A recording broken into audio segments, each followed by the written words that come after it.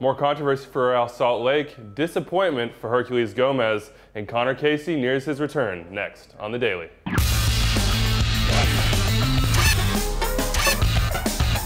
Welcome to The Daily. It is Thursday, April 26th. I am Andrew Wiebe, and of course, next to me, Simon Borg. And Simon, the lone MLS game on the docket last night, Dallas hosting RSL, a 1-1 draw, but once again, just a few days after RSL had a few red cards go against them that they didn't agree with, more controversy. Jason Kreis not happy about the PK call in the first half. That Olave-Steven Lennart controversy from last weekend still hasn't died down, and then you have the PK call just before halftime. Tony Beltran extends the arm, in my opinion, and so I think it's a good PK, stopping the ball from getting to George John, who was right behind him.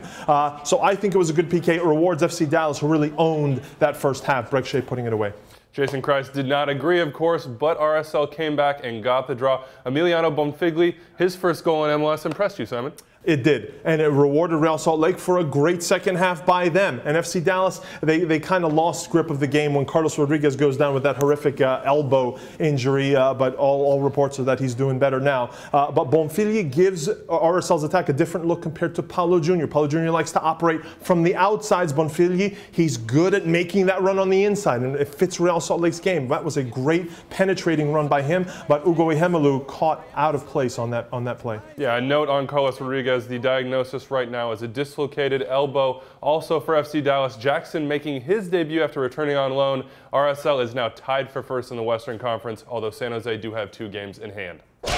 While Dallas and RSL played to a draw, there's no doubt that the biggest game in CONCACAF last night was that second leg of the CONCACAF Champions League semifinal. Monterrey getting a goal in the 82nd minute to ruin Herc Gomez and Santos' dreams, a 2-1 win for them. They win the Champions League and advance to the Club World Cup, a tough pill to swallow for Santos, Simon. But it was a game that went the way people expected it.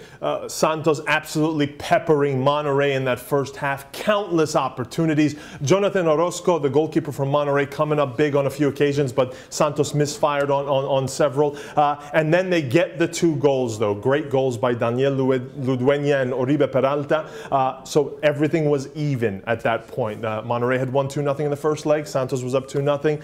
And then Santos, after that second goal, they lost grip of the game. And then Monterrey started now getting their shots off, and they finally got one with Nery Cardoso. It took a deflection, and it took Osvaldo Sanchez out of the play, and that did it for him. A second straight title for Monterrey, and Simon, I don't think we're seeing the end of these 2 teams in CONCACAF Champions League next year. Another tough road to climb for MLS squads. What do you make of it? I agree, Andrew. Monterrey and Santos, 2 established squads. They know how to play together, and they have experienced players, and these experiences in CONCACAF even help them further. So I think they're going to be 2 powers that MLS clubs are going to have to contend with next year. Santos is already in for next year's edition. Monterrey still with some work to do, but they will advance to the Club World Cup. That will be held in Morocco in December.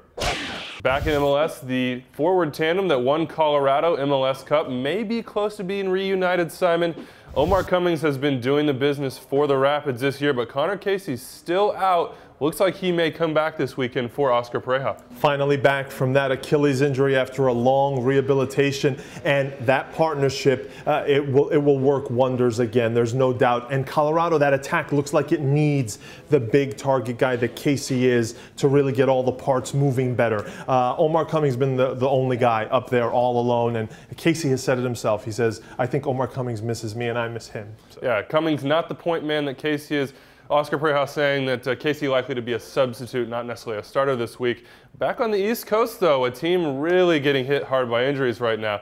The New York Red Bulls, Stephen Keel yesterday, out for 3 weeks or so with that stress fracture in their back. They're also missing, Wilman Conde, Teemu Tainio, Roy Miller, Marquez with the suspension. What do you make of this, Simon? And you could probably add on Jan Guler Soli, depending on how that MRI comes back. They're looking at his calf.